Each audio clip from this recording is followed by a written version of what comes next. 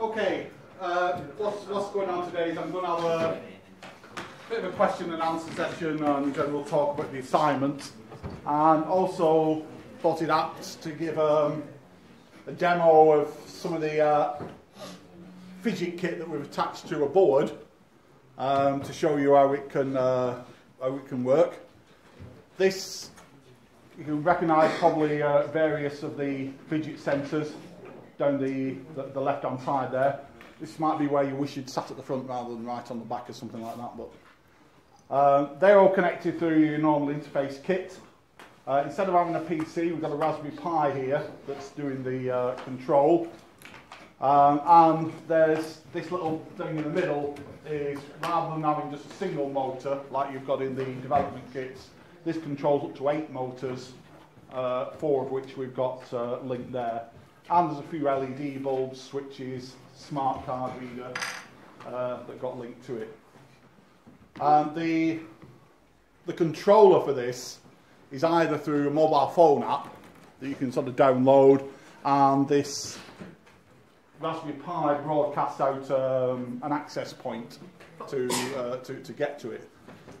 You can locate it on your phone if you like. It's called MMU Open Day, and the password is just that in reverse. Although you won't be able to do much without the app to control it.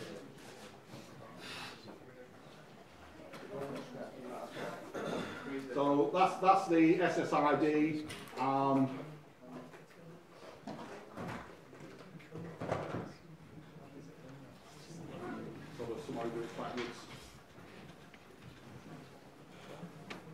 MMU Open Day backwards is a password to sort of get in there. If you want the software, there's a little NFC tag located on the top, and if you just hold your phone on it with the NFC reader open, it'll say, do you want to download the software? The software is resident on the Pi itself, and it will just give you a link to getting that back. So you need to sort of connect to the Wi-Fi and sort of do that. I'll try and bring it up to some of the labs too, if people want to sort of try it out. The current software that's running on it, maybe I'll sort of turn down the lights a bit in here so you can see that better. Instead of not knowing how to turn down the lights. I think you can see that maybe. The Mimia software that we've got on it,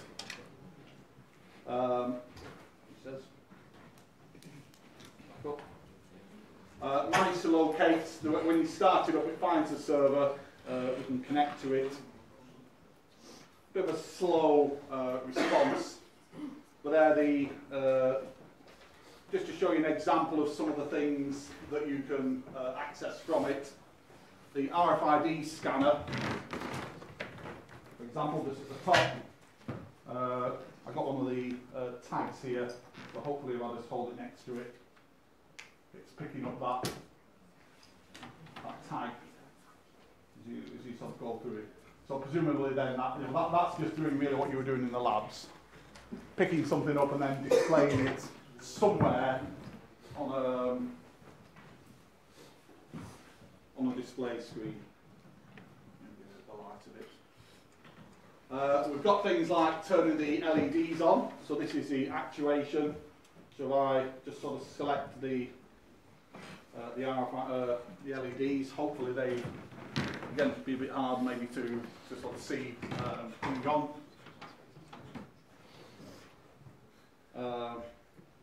I'll look at some of the other sensors in a moment. There's some actuators there for the motor, so they might be the door lock, so we can turn the two locks on and off.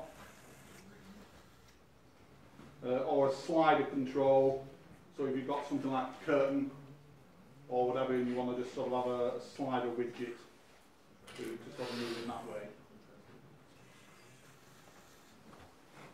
So as I say, that's not beyond what you're doing now. It may look, oh well, yeah, that's sort of quite nice. And we drag this out on open days just as a way of illustrating what we do in our Internet of Things.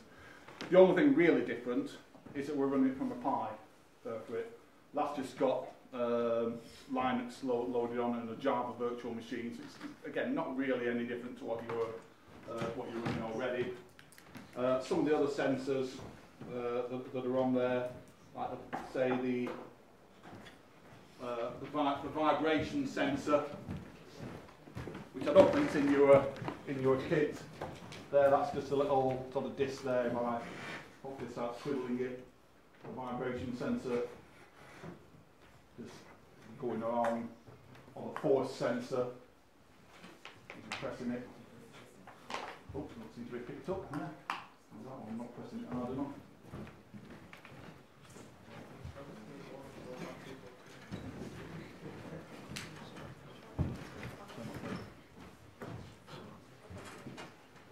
Oh, there it is, yeah. So the force sensor again, sort of going up and down. Temperature sensor, can't do much than that other than perhaps hold a match under it or a lighter. But presumably it's okay, that's registering as 18 degrees. Might be taking some time to adjust because I've just lugged it across from John Dalton building in the open. It's pretty chilly outside there for it. So some of the things you can't necessarily have, well, the rotation input.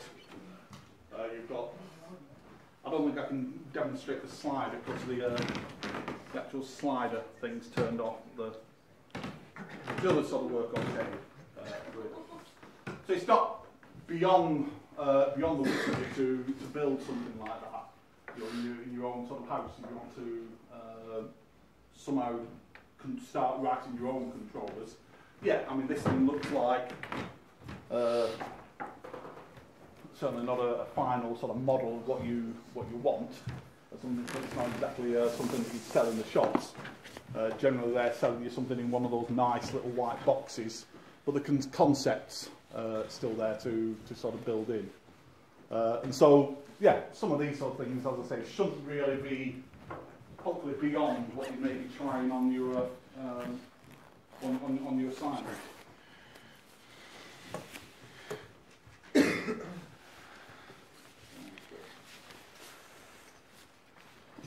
So if anybody does want to try it later on, okay, please feel free just to hold your